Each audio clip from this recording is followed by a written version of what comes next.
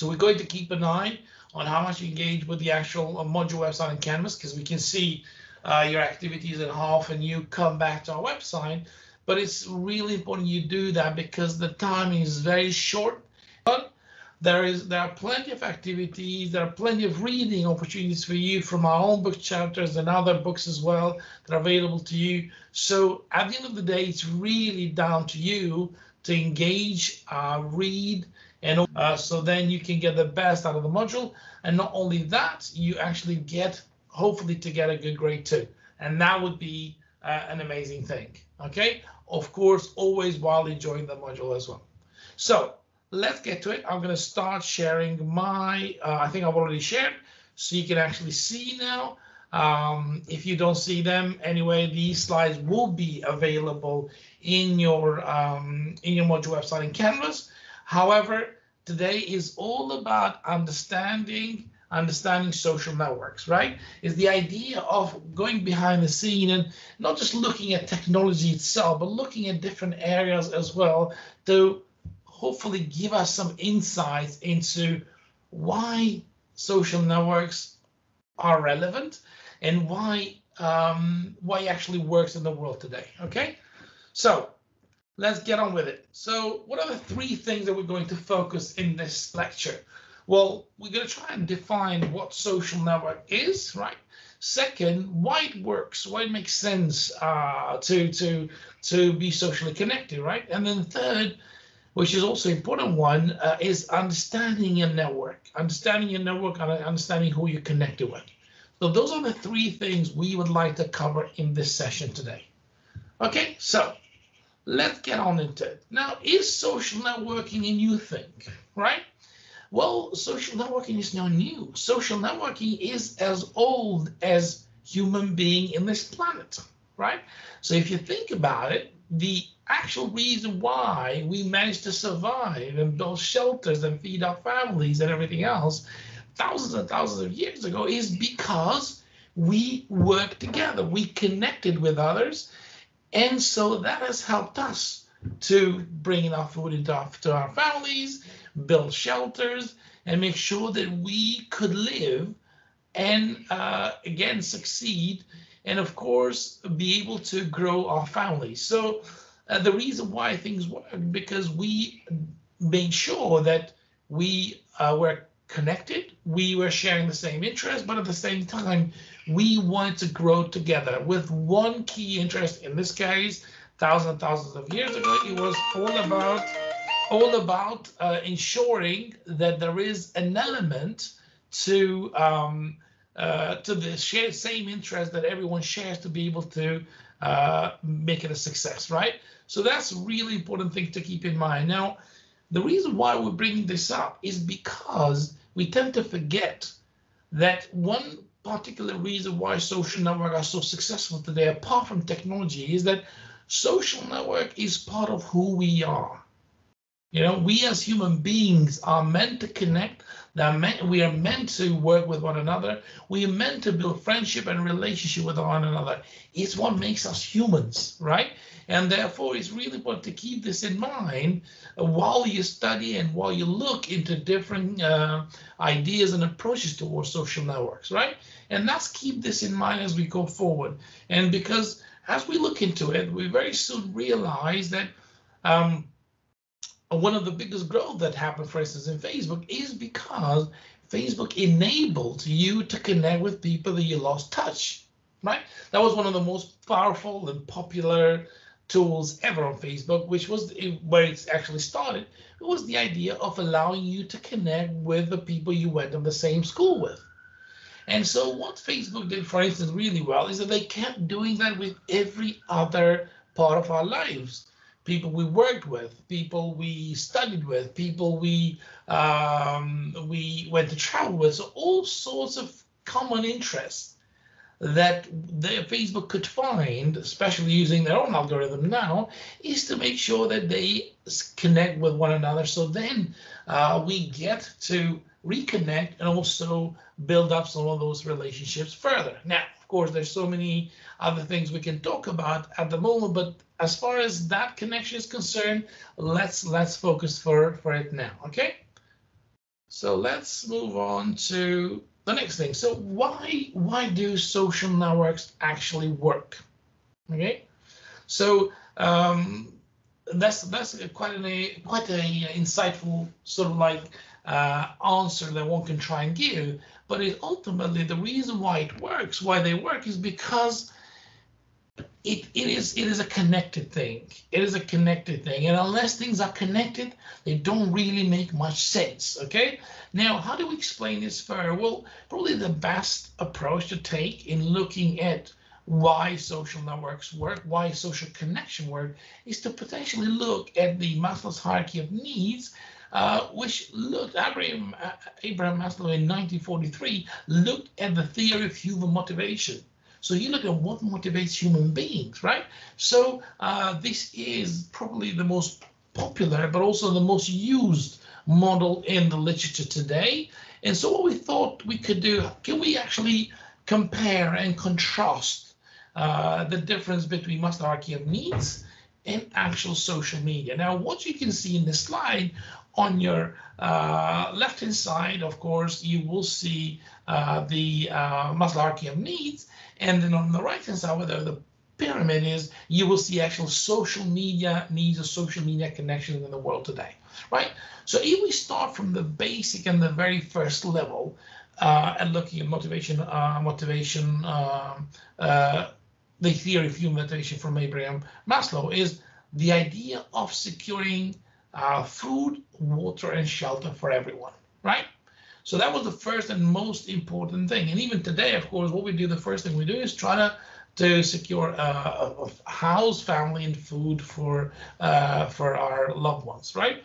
Now, we will look at the social media today. Then the very first, probably one could argue that is the idea of creating an actual presence on social media. Creating a presence on social media, so then it almost like creating a shelter on social media, creating a place where you go and hang out with others. Now, that's the very first thing you did, whether it was Facebook, Snapchat, Instagram, or whatever it was. The very first thing you did was to try to create a presence, and if you will, try to create a shelter in social media. Then as we move up the ladder or the pyramid, and start to see that the second one in the Maslow's hierarchy of needs is safety and security. So as far as social media is concerned, the idea is, at the second level, is to choose a safe and secure crowd to join in.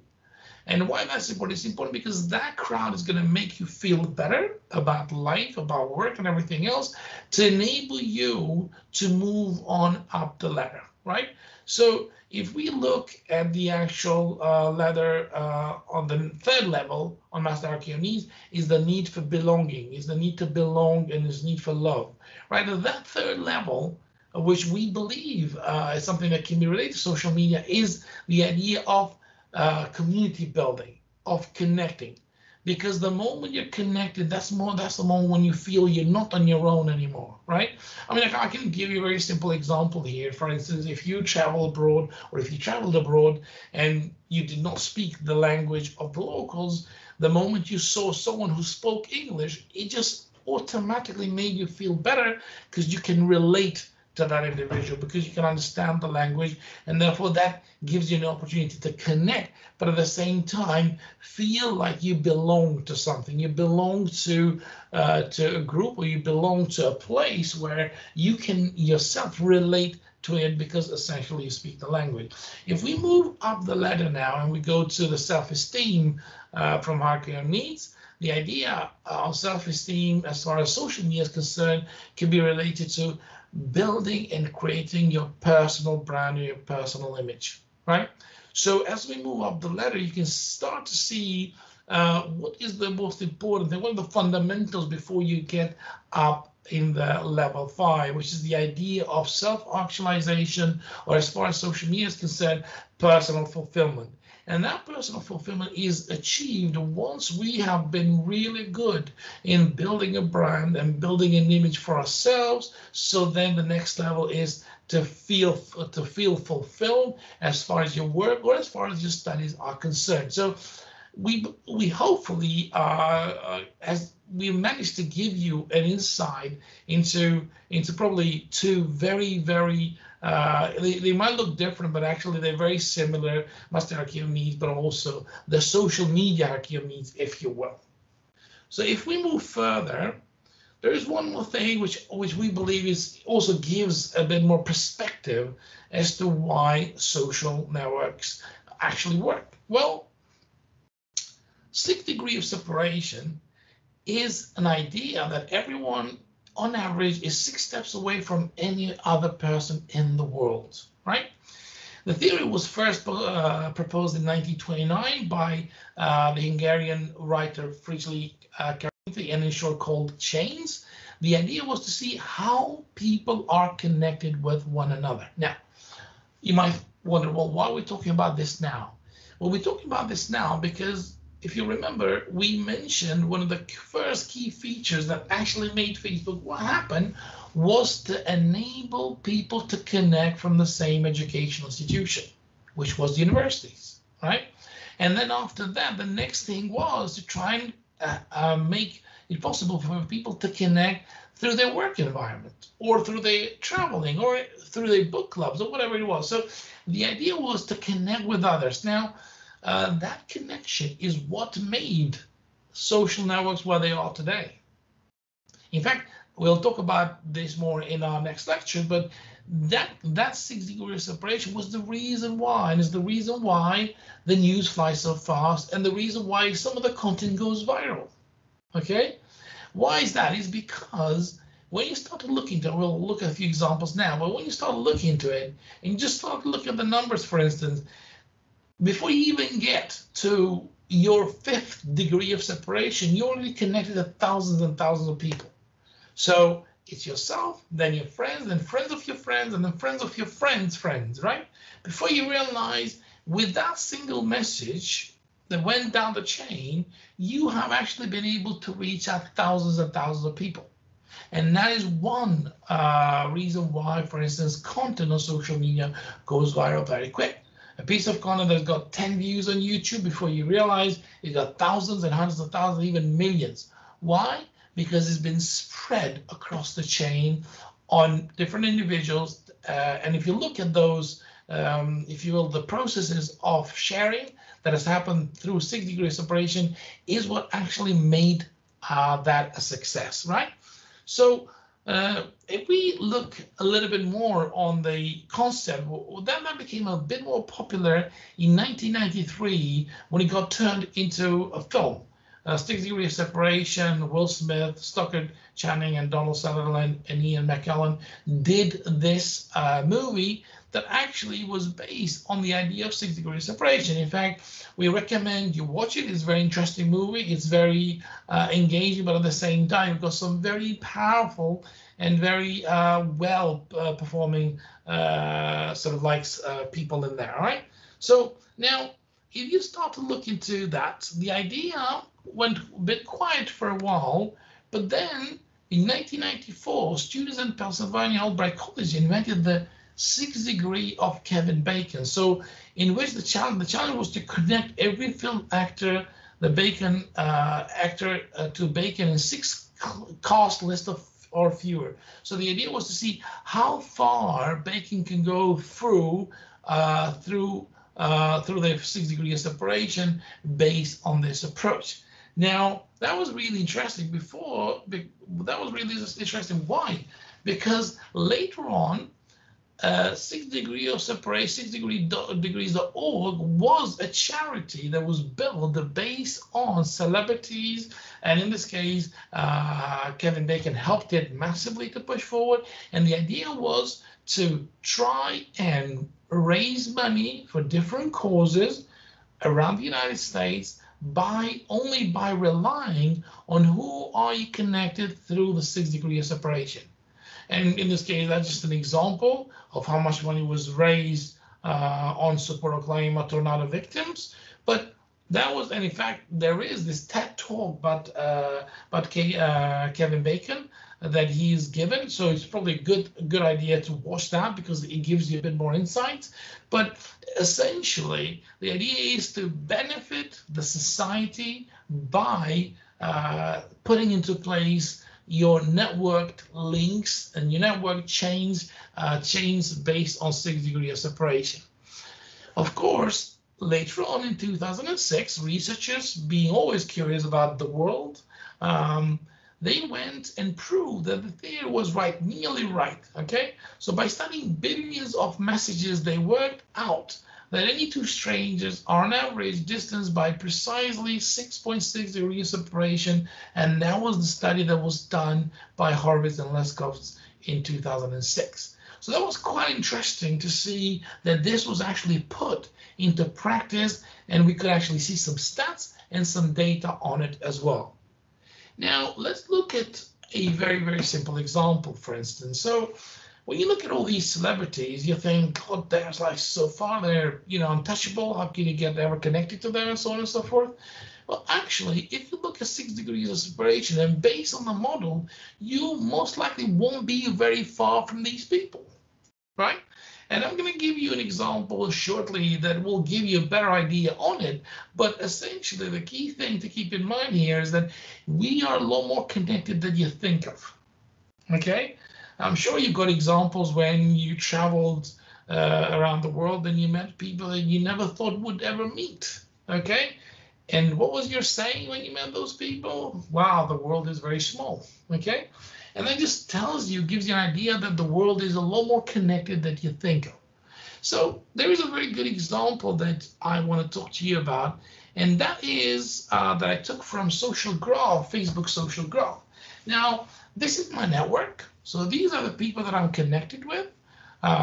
So what I did, I thought, okay, well, let's just look at my degrees of separation. So I essentially went through and just sort of like gave a little bit of, if you will, of framing or just highlighting my first and second and third chain of connections in Facebook. And before you realize, before even going to the third level, I'm already connected to so many people in my second chain, right? And then, of course, by the time I get to the third level, I can end up meeting thousands and thousands of people. So whether I wanted to meet, I don't know, Steve Wozniak or anyone, or Elon Musk or anyone else, before you realize, you very soon will have people between you and that individual that can help you to connect. Now, here's another very, very simple example, which I think really prescribes this the best. Now, as I said earlier, all the social networks are built essentially on these 6 degrees of separation, but LinkedIn has benefited from it the most, we believe. And why they did that is because once you connect, once you build a profile on LinkedIn, the next thing that LinkedIn does is to actually show you, as soon as you start searching for someone, show you how far you are from that individual. So what were you searching for? I took this example just for sake of showing you. I mean, Steve Wozniak, for many people don't know, but he's the co-founder of Apple, right? So essentially, he is the engineer genius that did the app, designed the Apple computer, right? Now, of course, he's a celebrity and so on and so forth, but the key thing to keep in mind that if he wanted to connect with him, or if I wanted to get through to him, if you only look at how I connected and you look at the actual screen that I've got here for you, you soon realize that I've got about 1, 2, 3, 4, 5, 6, 7, 8, 9 people between myself and Steve that can introduce me to Steve, right? So you would not think that is possible, whatever it is. Of course, there's a lot of work that needs to go into, and I need to have a good business idea, or I have to have a good case for me to either meet or chat to Steve. But essentially, before you go into thinking possible, very soon you realize how far you are from that individual. In other words, you're actually not that far, and that is something to keep in mind as we move along. So you can look at some of these examples yourselves at your own LinkedIn network. In fact, If you don't have a LinkedIn, that's the very first thing you need to do right now.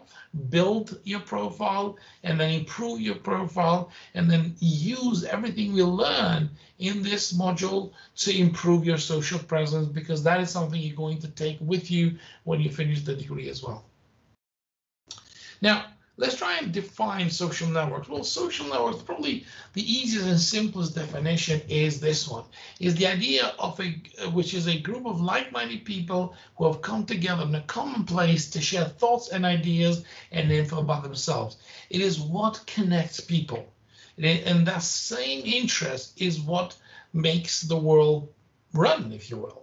Okay, that is same interest of people wanting to vote Labour, so that same interest to get people to vote Conservatives, Tories, whatever it is. So again, that same interest is what connects people and what helps world go around. Now, why connections matter? Why do we care? Okay, now we're getting into tech now, a little bit more of technology. And I'm sure for most of you, this is nothing new. This is London Tube, right? The map for the London Tube. And you think, what does the London map tube has got to do with social networks? Well, that's got a lot more to do than you think.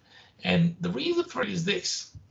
Those of you who've traveled, whenever you traveled, or if you plan to travel, any single point in that map, any single station in that map that falls short or does not work very well, or has got problems in there, will potentially affect not just the line, right, but also the whole network. Okay, and the reason why that's the case is because the whole network is connected. So any part of the network is as important as any other part of the network, right? So it might be, for instance, that there is an issue, let's say King's Cross. Well, King's Cross is very central. So again, you might end up causing major delays on many, many lines, not just Piccadilly or like, I don't know, Jubilee line, whatever it is, but you're going to have many, many other lines that are actually going to be impacted by it. And that's why what happens is in London Tube and those who manage the network make sure that whenever an issue occurs anywhere in any of those tube stations, they go and try to fix it as soon as possible. Why? Because if they manage to do that, then that problem won't be having an impact on other stations as well. So that's why it's important to keep that in mind, that we are so well connected, just like the reason why London Tube is so fluent, is so good, is so fast, and it works really well, is because everything is synced in such a way that every network, every point of the network helps the other one, okay? And that's why it works, okay? And you might look at different technology examples as well. For instance, let's look at, travel. You might get a travel ticket in your phone, okay? And when you go to the actual train station, instead of just scanning and going through, in some train stations, you still need to go into the machine and actually print out the ticket that you bought online. Okay, so that's not very different from buying an actual ticket right in the machine and not having to buy online. Because when you buy online, sometimes you actually have to pay the fees to buy the ticket. Of course, there's lots of stations that once you bought online, you can just scan the QR code and go through. But there's still loads of stations that you need to print. Even after you purchased online, you need to print to have that paper with you to send to the machine and go through the gate, right? And so that means that the system is not very well connected. There's different bits in the system that is very innovative, very good, but unless the whole system is well connected with one another, that innovation in itself won't make much of a difference, okay? Another probably quite massive case is, for instance, Apple. When Apple introduced the first iPhone 2007, you could count how many apps the iPhone had, right?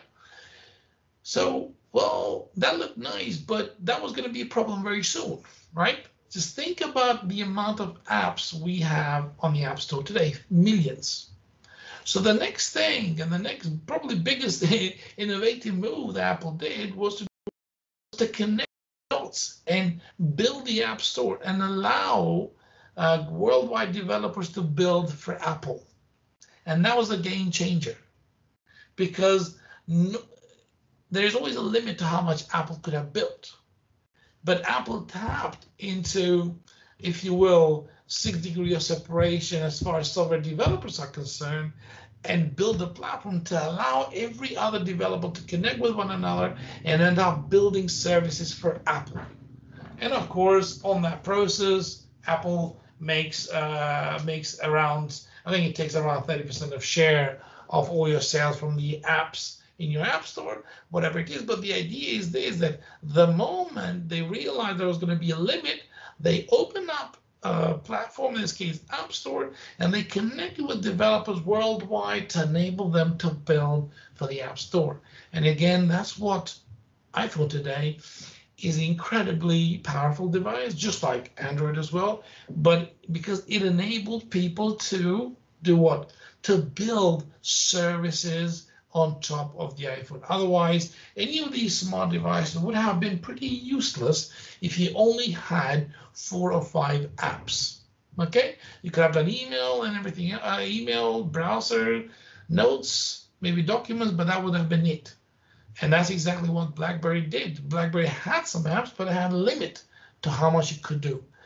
And with the new commerce, like the iPhone and Samsung and so on and so forth, that changed everything. And that's something that we want you to keep in mind as you think about how the world is connected. So how do we understand your network? Well, going back to the basics, the best thing to do is, of course, to look at your network and see, how does your network look like? Okay, who you're connected with, what do you have in common with those people, and does it actually work? Do people in that network benefit from one another? Because if you don't, there is either some problem with the network, or you might want to think about how you engage and what you do with the network itself. Because as the saying goes, it's very important who you know, not what you know. Okay, so it's really important to know how well you're connected with others. And so, and then the last bit in there is the idea of raising a question. Does it work? Does your actual network, does your network that you've got, does your group actually work? Does it make a difference to the people that are part of the group? And if it doesn't, that group is going to die soon, or people are going to lose interest. And I'm sure you've seen loads and loads of groups in LinkedIn, Facebook, and other places as well, that people leave because they don't share, they don't benefit same as everyone in the group. Now, when we look at the social media, I think, well, social media is such a small thing that we're not, when you think about that, you think, oh, there's Facebook, Snapchat, Instagram, WhatsApp, and these others, but there are not many. But actually, social networks is incredibly old. I mean, when I say incredibly old, it's not like 100 years old, but it's like quite old as a technology itself. So that started from 1994, 1995 with eBay, Yahoo, then with the blogging in 1998, 1999, and then he grew with all different social networks from High5, Tagged, Flickr, Delicious, MySpace, Vimeo, and then you had these newcomers, LinkedIn, of course, Vivo, Spotify, and others that are still around today. But there's a lot more social networks that you can think of. And of course, one reason why it's probably a good idea, if you've got interest, but also if you want to look into, is to see what actually made them successful. What are the key areas that made Facebook, LinkedIn, YouTube, and others successful? And we'll pick up on some of those throughout the module, but it's also a good idea for you to look into and analyze some of these social networks, because that's how you understand the deep insights on these social networks themselves, right? So what are some of the types of social networking channels? Well, if we were to group them, we could say there's social networks about connections like Facebook, Twitter, Google Plus is gone now. Multimedia sharing like YouTube, video, Vimeo, Pinterest, and others. Professional networking sites like LinkedIn, Classroom, SQL, Monster. Informational, Super Greeny, DIY community, forums, and others as well. You've got educational ones, Super Green, education one like Student Room, math room, e-learners. Then you've got hobbies like scrapbooks, sports, and groups. And then, of course, you've got academic ones, Academia, I Choose You, Khan Academy, and others, which we use quite a lot. Thank you. Bye-bye.